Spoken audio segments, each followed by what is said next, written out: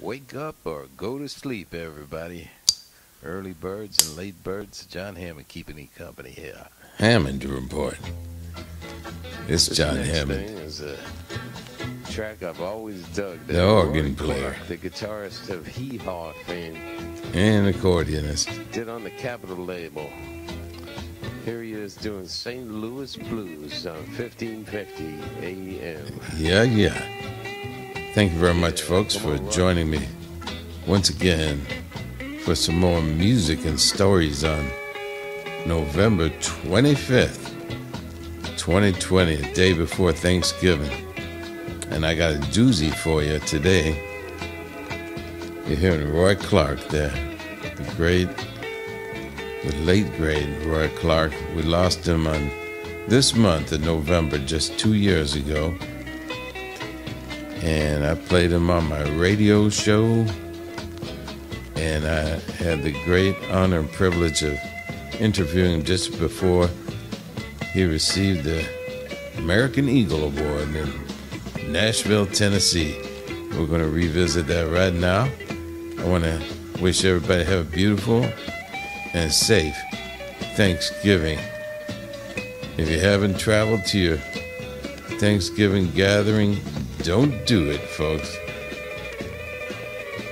Stay home and enjoy some of my Hammond reports. And next year, we can all get back out on the old dusty trail. All right, let's go and meet and talk with Roy Clark. Here we go now. Hi, Roy. Beautiful blue shirt. Yes. My name is Jon Hammond. But it's Jon, no H, you know. Oh, okay. Yeah. It's a big honor to meet you. It is mine. Thank you. You're a big hero of mine for a long, long time, you know. Well, thank you. And I'm a musician myself, you know. And I've been doing this cable TV show for 34 years. Really? Mm-hmm. And I don't know that I've had one for 34 years. Somebody's doing something right. Well, we're on in Manhattan, you know, so I know that you yeah. did the Tonight shows that you did were in Manhattan at the Rockefeller Center at NBC? Yes, sir, it sure was. It sure was. Wow. That's back in 1985 when, before Johnny Carson took over. Uh-huh. And that's when, the one that had the falling out with NBC. Oh yes, Jack. Yeah, Parr. Jack Parr, right? Yeah. When he left, there was 6 weeks or something that they laid it over until to break that image, give Carson a chance, and that's when I fell in. Jimmy Dean got me on. He was guest hosting. Jimmy's the man. He's the man. Right. And so I heard one story that. He asked you if you could do the show, and you were pretty far away. You had to fly with a couple of different connections and get in there, go right directly to the studio, right? We left Safford, Arizona. Well, in fact, Jimmy called on Thursday and said he had been trying to get a hold of me for a week, and said he wanted to have me on the Tonight Show, but tomorrow's my last day. And we said, well, see if they'll let me on if I get there. So I was in Safford, Arizona. So I got on a little private airplane, flew down to Tucson, from Tucson to Chicago, Chicago to New York, and then retraced it back to Safford, Arizona.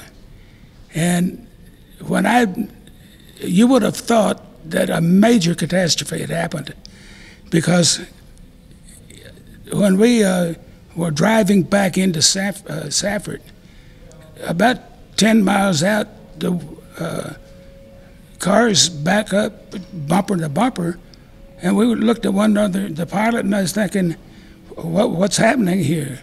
He said, I have no idea, it just started. Closer we got to come and find out they had seen the show the night before and was there. We had to do 3 shows that night. Wow. In Safford. Uh-huh. After that trip to New York, overnight. Wow. Yeah. Beautiful. And Jimmy Dean said, didn't see him till right before showtime. Uh-huh. And he said, how many tunes they got you down for? I said, well, they said maybe 2, and then maybe 1 with you, do a tune together. And he said, we'll just keep doing it till we get it right. When you leave here tonight, you're going to be tall hog at the trough. All right. In other words, if 2 songs don't get it, we'll do 2 more. God bless Jimmy Dean. That's it. That's right. And do you remember who the band leader was at that time? Sure, it was a, oh Lord, he was there before, stayed for a while after. I can see his face.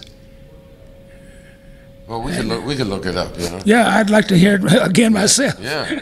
Well, you know, I really love some of the guitars that you play. I'm an organ player and accordion. You know? Ah, okay. But I play a little bit of guitar. So since I'm a teenager, I had a Gibson Byrdland with the Florentine cutaway, just like yours. You know? I have it downstairs now. You got the Byrdland there? Yeah. All right.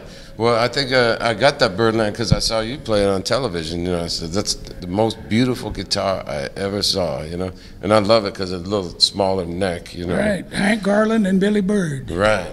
Yeah, I love they. that guitar. And the back of the guitar is so beautiful. Sometimes I just want to wear it backwards to show everybody the back of the guitar. Yeah. But you, Really? so you knew Mosley Mosrite?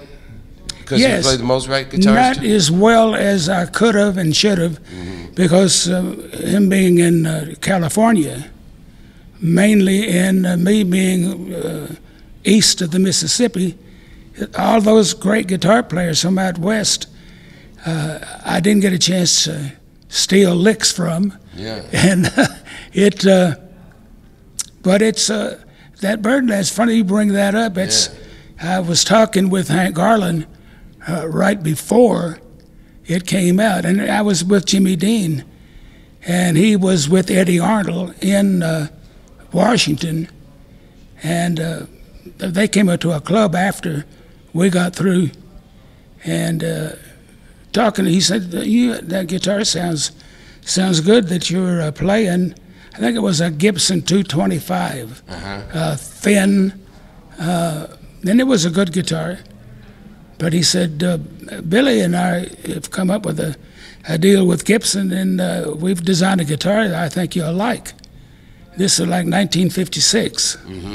The first one, I think, came out in 1957.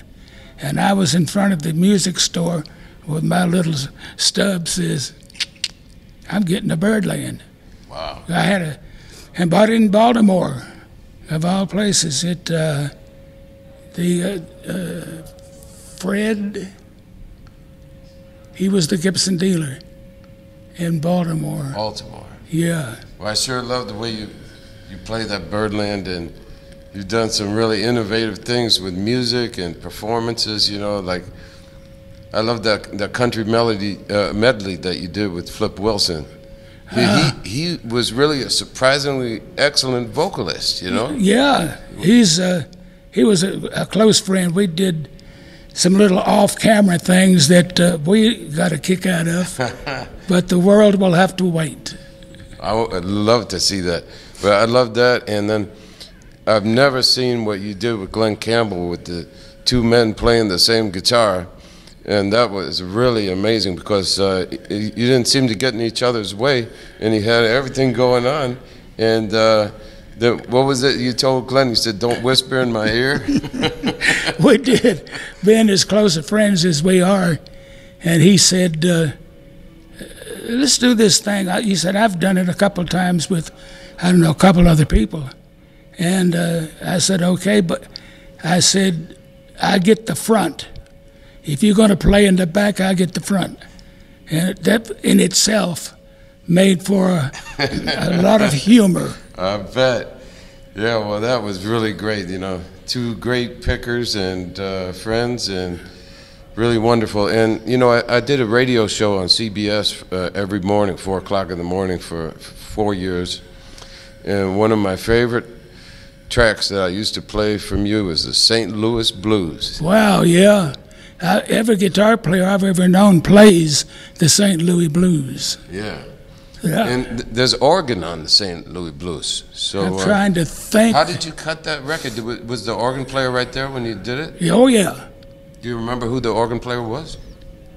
Yeah, and he was, I think we were on Capitol Records together, which gave us that both labels wanted to be part of this this project that they were planning to do. Golly, and he was one of the hottest organ players. He was a jazz player. Mm-hmm. I mean, he got down on it. I love that track. I'll have to get it back and Yeah. see what I did. Yeah, it's beautiful. One of Thank my you. favorite tracks to play from you. Well, you also incorporated a lot of humor into your playing, and it's very entertaining. You took it to all ages, you know. So, I mean, nobody knows more jokes than Roy Clark. Can you lay one on us?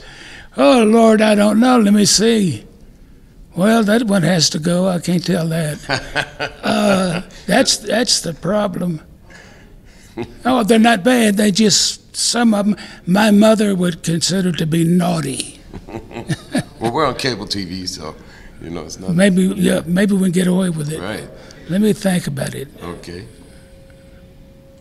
I'm trying to think of While one. you're thinking, I just want to say kudos to you.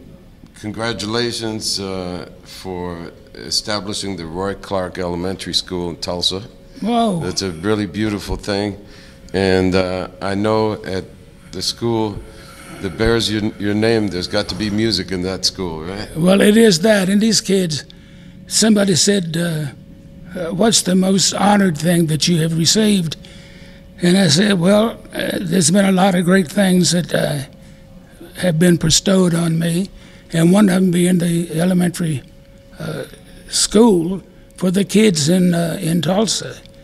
And I said, what else where can you go and top being around young kids that will be influenced by what you are talking to them about, or that you stand for? And I mean, they walk up and say, I go to Roy Clark School. It don't get any better. That's beautiful. Well, I'm sure that you set a lot of kids straight on their way, and they've been a big inspiration to so many different generations now, myself and everybody. You know, Hee Haw was just came into everybody's living room. Yes, it did. You know, and you made everybody smile and brought great music on there, and you had such a range of different guests on there. That was it. Nothing was. We went everywhere from Savvy Davis Jr. to Billy Graham, to Oral Roberts, to everybody wanted to be on the show. Right. They wanted to be on it and be part of it. And so it was an honor for me to be bumping up shoulders to all of the ones that I admire so much. Well, we do music, travel, and soft news, you know. That's what I say my topics of my show, you know. But when it comes to travel, nobody did more traveling than Roy Clark, right? I sometimes think back on it and the places I've been and how long it took me to get there. When we started, it was just my wife and I in a 1957 Ford station wagon. And we went out the first year on travel. My wife and I think it was about, I can't remember the mileage against the time, but we were home. I think the first year we were home for, I think about 30 days out of a year. Wow. And that doesn't give you a whole lot. Were you the driver, Roy? I drove. Did your wife drive too? She drove. And then... did she keep you awake at the wheel? Oh, yeah, was what she did, good driver, is I would sleep, she'd drive, and then we would get to the town that we were going to play. She'd go in the hotel, or back then it was motel, a lot of motels around, and the price was right. They're giving me the signal. We got to wrap it up. You got a quickie? Yes, but we'd both be off the air come Monday. Roy, I want to thank you for taking the time to talk to me. Big honor to meet you and speak with you, and we're looking forward to hear you presenting at the Eagle Awards this afternoon. So Thank you. you just made my whole trip to Nashville, and we're going to send this out over New York City and streaming all over the world. All right. So before we get out of here, just say one last thing before you say bye to us. I did not write St. Louis Blues, but I love to play it. All right. I sure love the way you play it. Thanks a lot, Roy Clark, everybody. Thank you. You're the greatest. You're a living legend. Thanks, Roy. It's a beautiful thing being able to beam into the Bay Area on KYOU Radio. Let me just say one last thing before I get out of here, folks. And that is, bye-bye now.